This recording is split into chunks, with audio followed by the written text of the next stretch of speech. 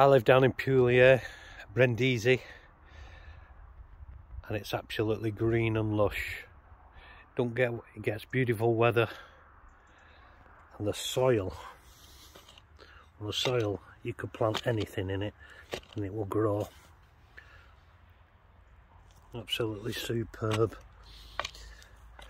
Over 120 trees here and grassland as well at the bottom to feed, produce some meat with, and very fertile ground.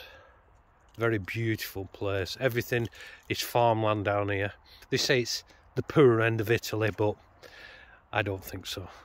I think when you get stuck into them cities, no matter where you are in the world, stuck in a city, high-rise flat, I think the poor end of any country has got a lot to give and a lot to look at.